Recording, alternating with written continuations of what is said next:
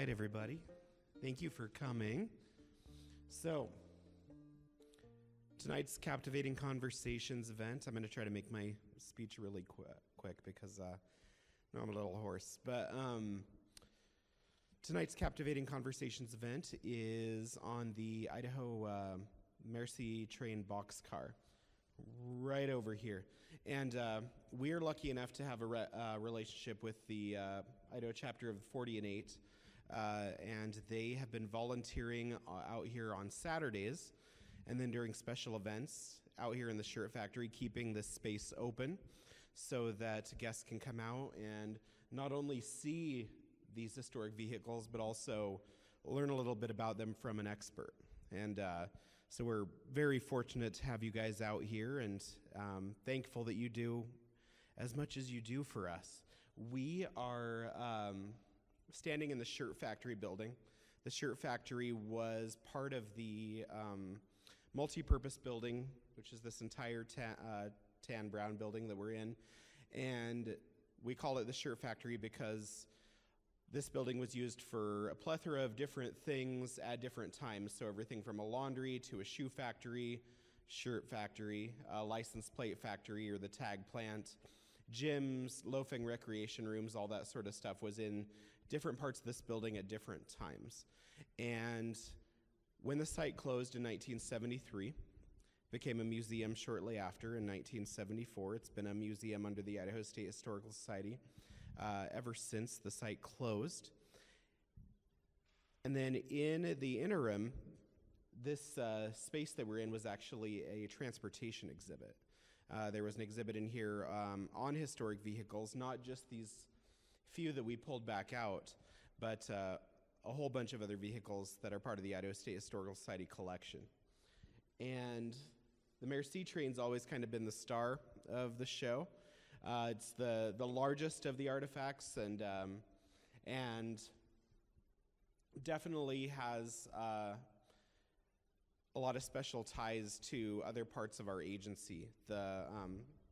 Our guest speakers are going to go over all of this stuff, but the Winged Victory statue that's at the Capitol building arrived in the Merci Train in the boxcar along with a lot of other artifacts. And unfortunately, you know, in the years that transportation exhibit was open, a lot of the artifacts that were out here on display, paper, cloth artifacts, either went missing or were damaged just due to sunlight exposure and this building not being nearly as efficient weather-wise, temperature-wise as it is now since we put in this great HVAC system. And so what we have left is still part of the collection, but just you know, kept a little more safe than we had it. But we're hoping that as this evolves, that we're able to continue bringing some things out for everyone to see.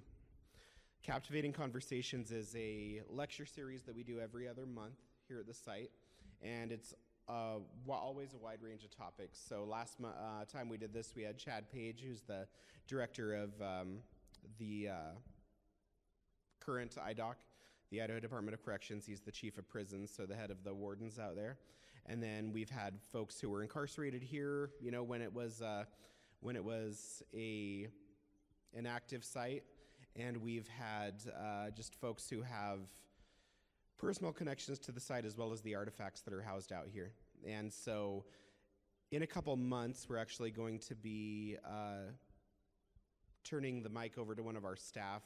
Camille's going to be talking about work opportunities and vocational opportunities that the site had for incarcerated men and women during our next Captivating Conversations event. And these are always free. So definitely keep an eye out, keep an ear out for those on our social media pages. Steve North is our main speaker tonight. He's the commander of the 40 and 8 group. But I also have a special guest here. Karen Brown is the daughter of Tom Brown. And Tom Brown was a guard here in 1973, as well as a volunteer with the Idaho State Historical Society for many years. And kind of one of the jewels in his crown of service here as a volunteer was that he spent over 400 hours restoring the boxcar after it was moved into the site. So again, they're going to go through this history, but by that time, by the 1980s, this boxcar was in rough shape. It had been over near BSU and had been abandoned, had been vandalized, and had been sort of left to rot.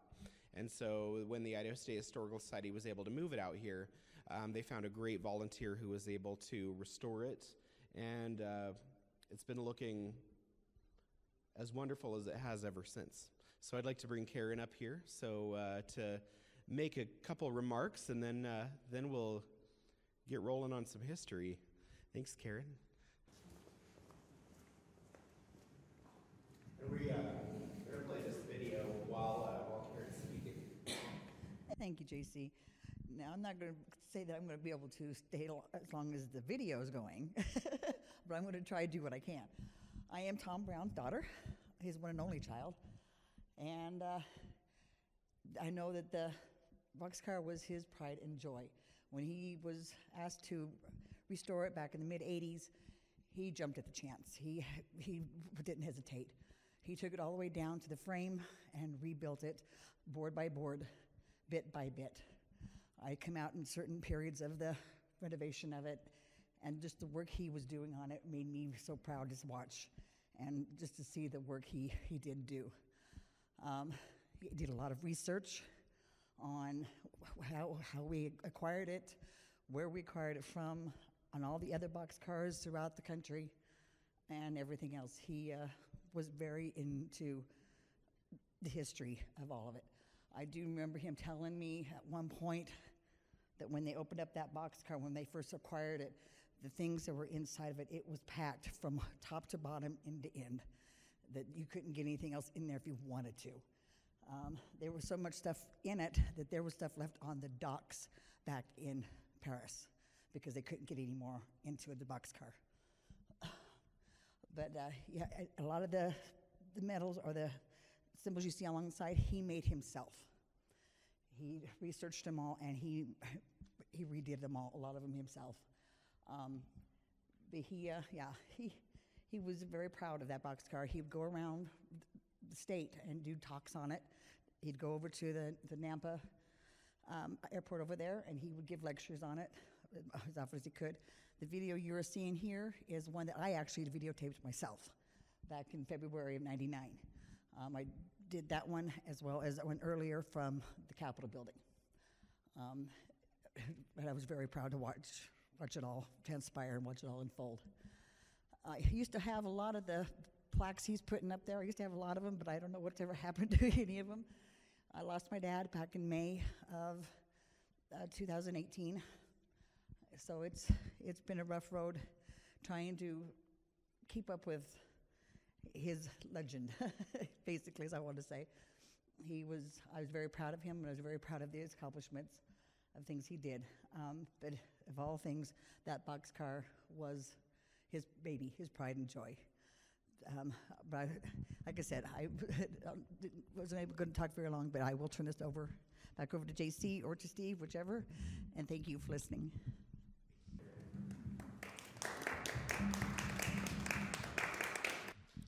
All right. Now, we always videotape the Captivating Conversations lectures so that they can be available on YouTube as a digital resource for people who couldn't make it tonight or people who want to utilize them in other ways. And so we really appreciate you guys coming out for this and being a great audience for what we can take in about this. Thank you, Steve. Okay. Since I'm here for the 48, I might as well represent, right? I was going to say, I keep waiting for them to get me a hat, but we'll see. What hat size you got? Good evening. My name is Steve North. I am a member of the 48 here locally. I am a former U.S. Navy veteran. I'm a former a lot of things. I shouldn't say that. But anyway, I'm a member of the Historical Society on a couple other areas. I also work with the History Day to the schools, and I volunteer out here. What is the 48 Society? La Société des 40 Hommes et 8 Chevaux. If you look up on the, well, you can't see from here, but on the train car, it says Hommes 40 Chevaux 8. That means 40 men or 8 horses. That's what they would put in these boxcars. 48 societies committed to charitable and patriotic aims. Our purpose is to uphold and defend the United States Constitution of the United States. I worded that wrong, didn't I? To promote the well-being of veterans, their widows, widowers, and orphans, to actively participate in selective charitable endeavors, which include, among others, programs that promote child welfare and nurses training. We do offer nurses scholarships. We're working on one now. So if anybody asks you tomorrow, what does a 40 and 8 do? Bunch of old guys sitting around doing things with nurses, right? Okay. This was my old home. I always have to show this picture. My job was one of these crazy little guys in the white shirt way up there who don't want to deal with the flags. My office was those 3 little windows you see right up there. I got you the flashing lights, the semaphore, all the flag waving, and when I wasn't doing that, I was one level below on the bridge playing with charts, navigations. I did that for 3 years on that boat. I love that thing. But that was my biggest part of my Navy history. I won't do that yet. I grew up in Salt Lake City, and most of the things we did on weekends is my dad would like to take us out and do tours around Utah. That was how I learned about history. Every weekend it was someplace different. One weekend it was Promontory Point, Utah. Now that's an old picture, of course. Now I was not in this picture. Many people would think I was. These are the 2 ships. This is the Union Pacific number 60 and Central Pacific's number 19, which is also known as Jupiter. These are the 2 trains that met at Promontory Point, drove the Golden Spike, and brought the 2 railroads together. This is my introduction to trains. And to this day, I still have a fascination with them. The Golden Spike itself was donated by a guy by the name of David Hughes, which he took back after the ceremony. It now sits in the museum, the Stanford Museum of Arts in California. There was 4 Golden Spikes. I didn't know that. There was the golden one that went there. There was a golden one and a silver one from Arizona, and there was a silver one from Nevada that all played a part of that. But if you ever get a chance to go from here, it's 4 hours, give or take an hour. Awesome place to go. This car, 49 cars, made around 1850, designed as the original clown cars, as you can see. Its whole purpose was taking men back and forth to the front lines in France during World War I. You see the little box up there on top? It says Hommes 40 Chevaux 8. 40 men or 8 horses. Not at the same time. That would be too much to ask, too much of a mess. Okay. These are Liberty Road markers. They are going from, hang on a minute, let me get my little notes here. I forgot something.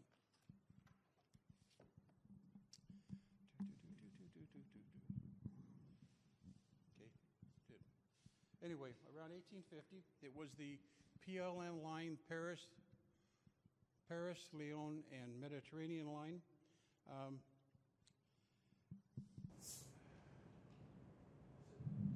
Liberty Road markers. These run from Saint Marie to Peace, which was right after D-Day, on the 5th and 6th of June 1944, and the last one was 10 September 44 in Bastogne. And there's 112 of them, I believe. Utah Beach, the first German blockhouse, going on. First village liberated by the U.S. paratroopers. St. Lo liberated in 165 July. Typo, I believe. That's where it's 16 July. That's where General Patton launched his crusades towards Avranches. Germans occupied a fortress there in Saint-Servan, Verdun, American depots. Ended up in Bastogne, which is the last one. That was 1,145 kilometers or 3,190 miles in 6 months, 7 months, 4 months, I can't count. Anyway, two of these, now these are not the big ones. They were only about this tall.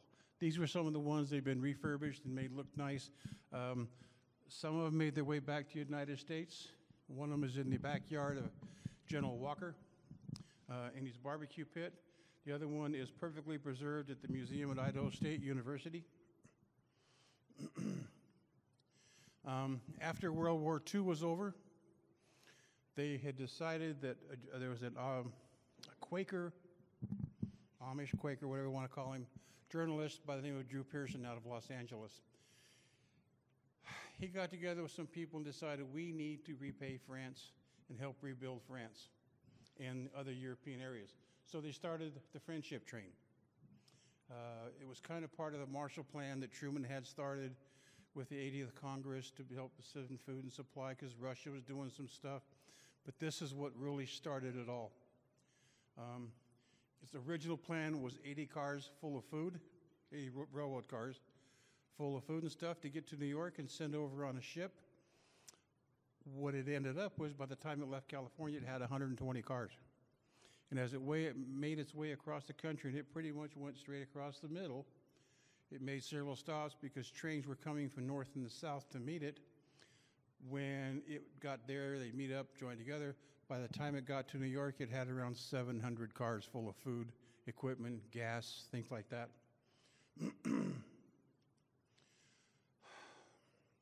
I'm not sure what those are. They look to me like those big giant searchlights, you know. I'm assuming for lights, for whatever reason, in someplace for France to put their bat signal, maybe. You'll also notice there's also, you can't see because of the color, but there's a French flag and there's also an Italian flag on there. Italy was only mentioned a few times in most of the research that I did. The second ship that left port went to Italy. The rest of them went over to France, but we'll cover that in a minute.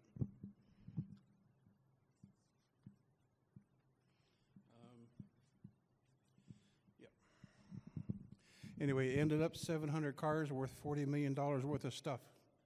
Oops, I went that way already. This is one of the ones that came out of Pennsylvania.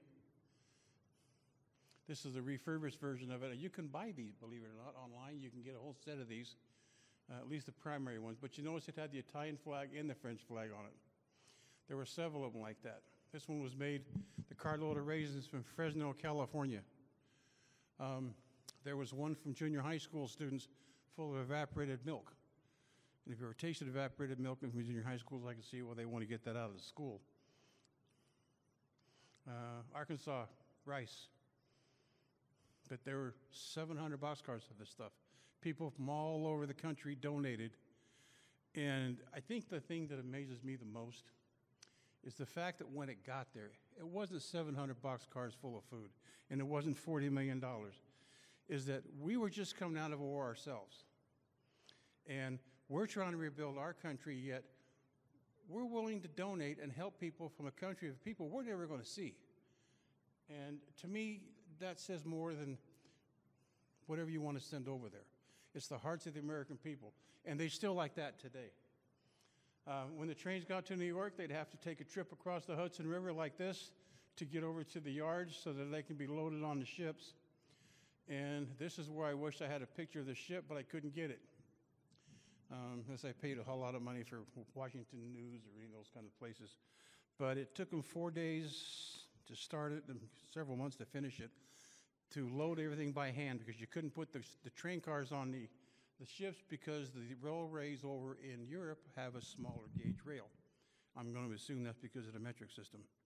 But if you look at the one here, it's narrower than it is than you would see out on our train sites. So they had to load it all by hand. Took them quite a while. All the stevedores, dock workers, every place else donated their time. They were not paid for all their work. The first ship to leave was the SS American Leader. It left in December of 1947. The following week was the SX Iseria, which left for Italy. And that's the only other mention to Italy I could find. I could not find where it got there. I could not find what happened to it after that, and I did try to do the best I could. The rest of the food and stuff went aboard the American Banker, the DeGrasse, and the SS Chinoy. And the Chinoy we'll talk about again in a minute. Once it got over there, I gotta learn how to use this thing. Once it got over there, it went up and unloaded. It went up and down the rails of France, unloading it mostly to schools. Children got about 64% of it. There was a warehouse, I want to say just north of Paris, that had a fire. Lost about 30,000 tons of food. And about the time that the SS Chinoy got there, was able to replace that food. So it really wasn't a total loss. After about a year afterwards, there was two French veterans, Louis Cast, a veteran of both wars, and an André Picard, a veteran of World War II. They were the president and general delegate of the National Federation of Veterans and Victim of War of the Railways in the Union of France.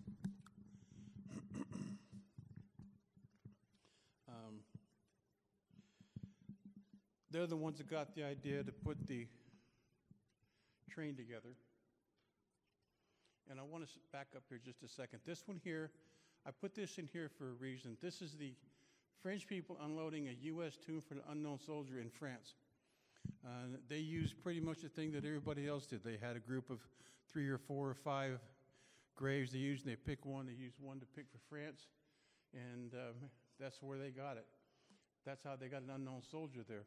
And when they came over in World War II, when the ship came over, the first one, there was a wreath, kind of, I guess you'd call it a wreath set up, was going to the unknown soldier in Arlington.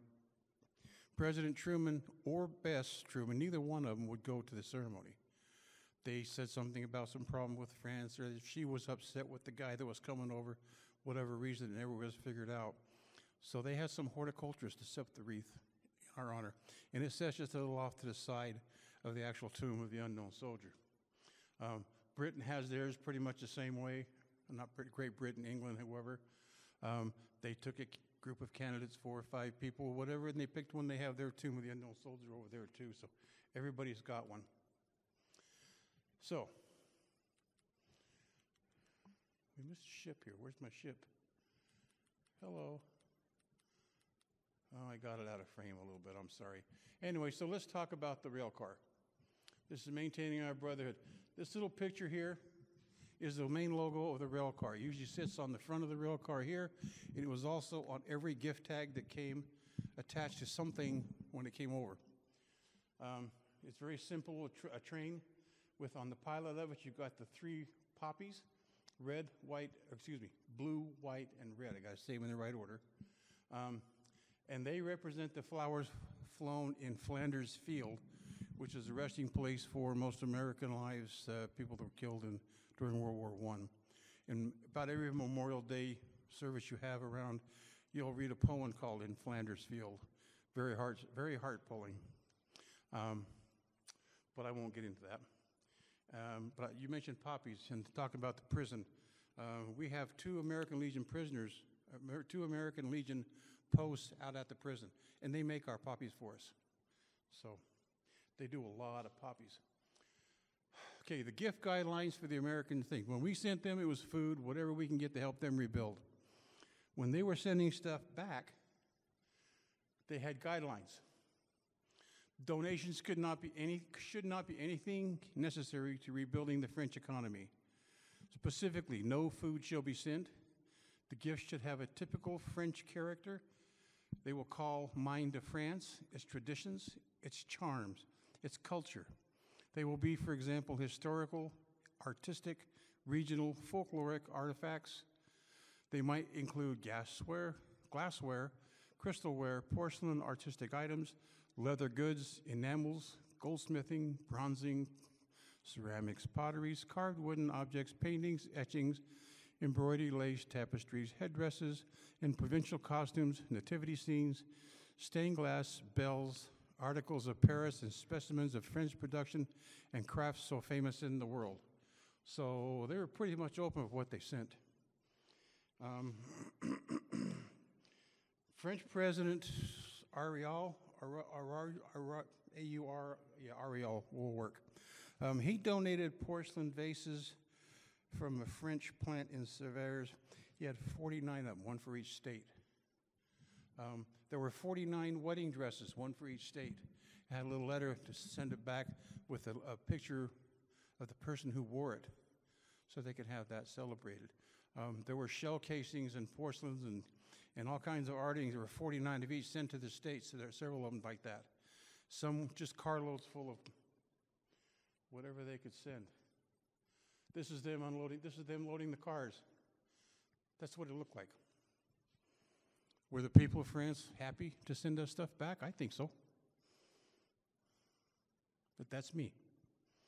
But yeah, they wanted to get something in the car. And there was little tiny things. There was ashtrays, tapestry, dolls, doily laces embroidered really nice and pretty. Okay, came over on the Merci America. Actually, it was called the Magellan, but that's what was painted on the side. Made it into New York Harbor and sat there for 3 days. Had to wait for the other ship to come by. Had all the French dignitaries come in because every boxcar that went out had French dignitaries on it. So it sat, and they knew it too. They were out there watching it. Boats are going around it. They lined up for ticker tape parades in New York, and they had big banquets, and all the rich people got together and did that kind of stuff. They were unloaded onto boxcars or trains. Like I said, because of the narrow gauge of the rail, they couldn't put them on the railways. And that's how they went around the country, just like that. So there's our fancy little car. Focus is off a little bit, I apologize. This says French boxcar, but I do not know where it come from. Some of these, unfortunately, had no names on them, but I tried to find it. And they got a whole bunch of them over here, which might help you. And some of these pictures that I have are different from the ones that they have over there because of the way they were taken care of. This one is one very well taken care of. You see the presidential seal up on top is one we're trying to get replaced. Now, we're trying to get these rest of these replaced. There's a total of 40 for these. So we're trying to get some prices together and do some things together. Hopefully, we can raise some money to complete our car so that Tom's work is, can be completed. And you can come help us put them on. She's back there going, I don't think so.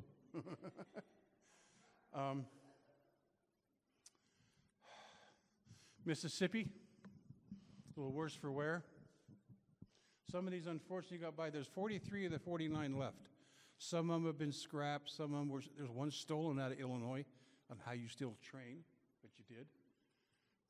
Delaware, this was the American Legion of the 48, taking it down the street to wherever it was going. So they're all done in ceremonies. Now there's Utah's. This is sitting at the Railway Museum now in Ogden. The picture over there shows it was at Memory Grove in Salt Lake and a lot worse for wear, but it was pulled up, refurbished, and that's where it sits now. Florida. Now, a little trivia question. It's only a short fence and it's straight. Why is that? Come on. If you go to Johnson Space Center, they got those big tall fences, and the fences go backwards. Come on, somebody's got to have an answer. So alligators can't get over them. Yeah, when they were originally put up, and they went over like that, crocodiles and alligators can get over it, fall in the yard, and that's it. Now they go backwards, so the alligators can't get into them. Just a little tidbit of information. More from Steve's School of Useless Knowledge. Arkansas, did I go to 2? No. There's Hawaii now. Now it looks to me like it's a junkyard. I'm not sure. I don't know if it's going to be refurbished or if it's going to end up that way, but that's where that is about. I want to say this was a 99 picture, 2000. And unfortunately, when they came over, there was 49 states.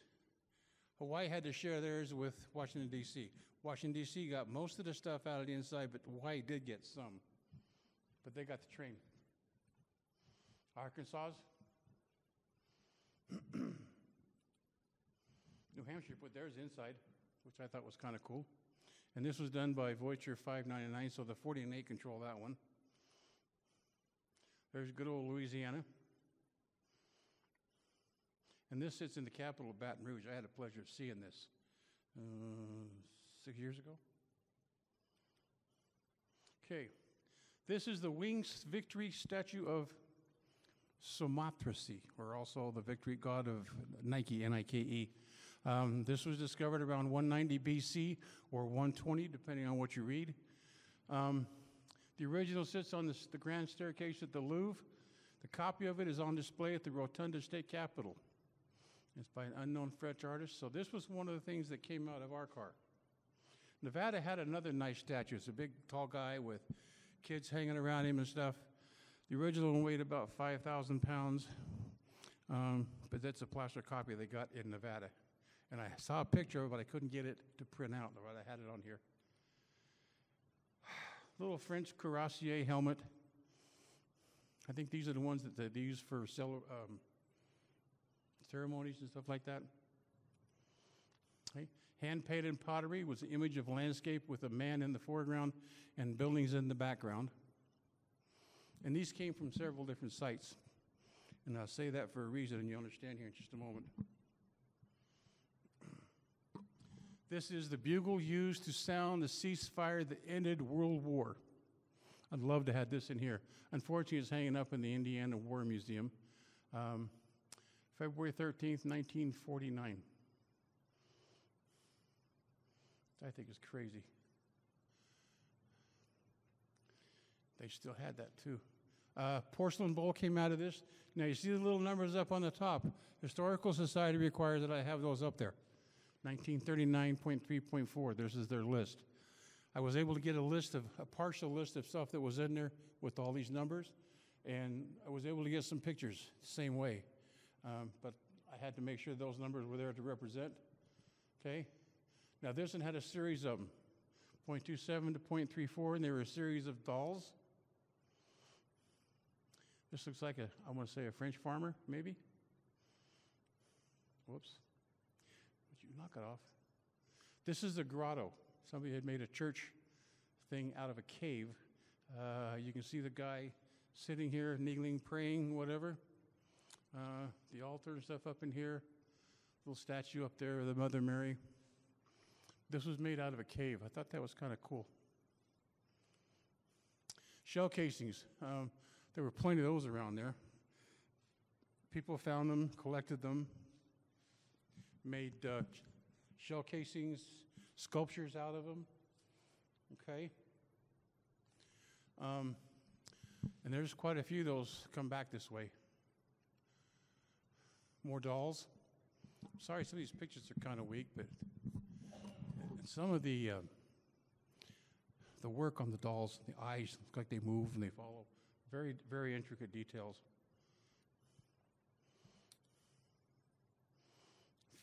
Baker. It looks like she's praying. Farmer. They're very small statuettes. Little puppy.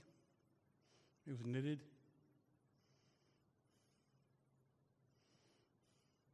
Matador and a figurine. That took a lot of work. That's bronze. 1949.3.45 is that one. You can look those up at the archives. They don't have them anymore. Unfortunately, a lot of them, when the train first came over, were taken, stolen, lost, whatever. So they're very limited what we have left that we can see. That's a nice little coaster.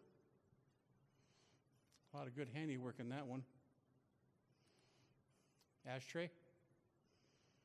Little fleur-de-lis in them. I thought that was kind of neat. This was one of the ribbons that came up there. Association of the National de Croix de Guerre. You speak more French than I do, don't you? Anybody? No? But this is one of the medals they had over there. If you look at the medals that we have on the side of our hats, it's kind of along the same line with the way it hangs down. My hat's on straight. My head's crooked. It doesn't matter. Okay. Next one. This one I liked. Cloth doll with the painted face, black velvet eyes, hair made of yellow thread, shoes are black velvet, pink ribbon shoelaces made of gold silk and blue velvet apron. And somebody did that, had it on their shelf at home, and says, oh, let's donate that one.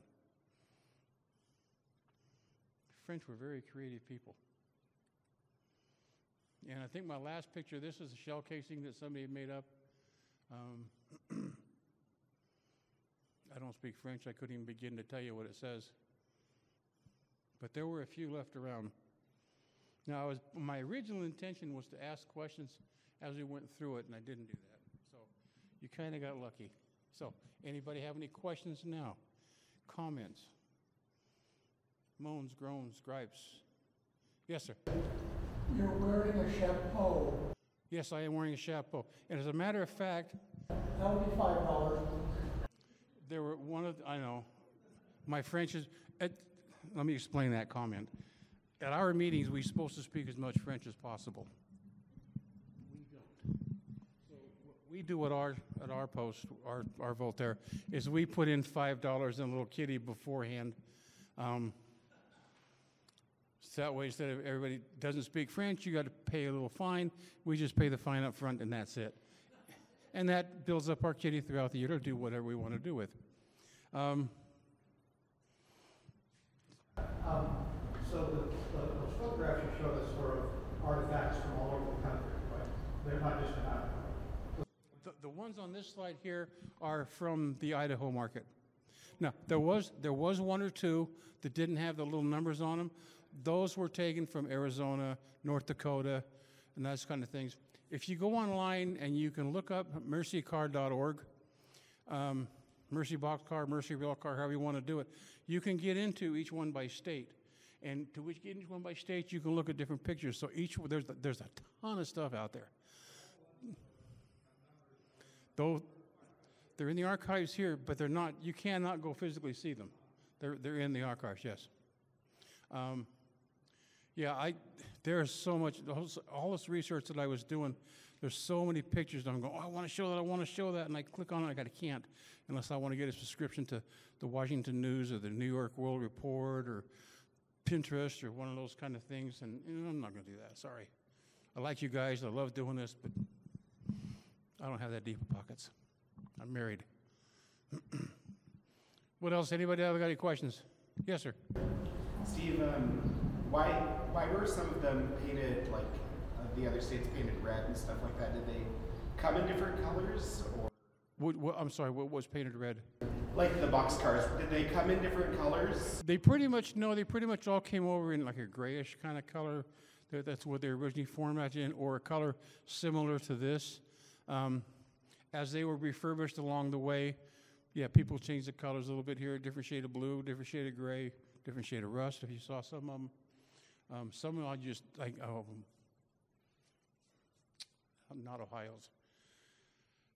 One of them, just all you can see left is the metal frame and the wheels. The rest of it's all gone, all rusted off, and it got sold for scrap. So, and that's really kind of unfortunate because there's a lot of history in these things.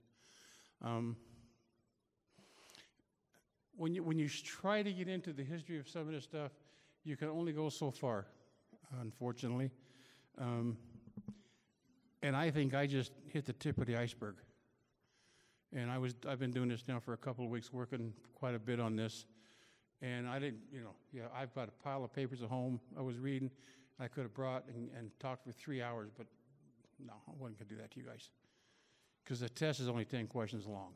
I just want to be nice. But Don forgot to bring the test, so you got out of that. Yes, ma'am. So